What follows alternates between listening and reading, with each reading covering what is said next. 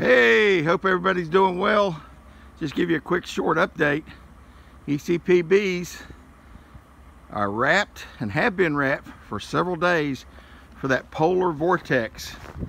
We got them wrapped. We got some plastic over top the insulation.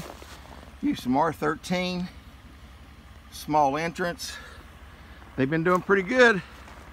Just checking on them today, and all looks good.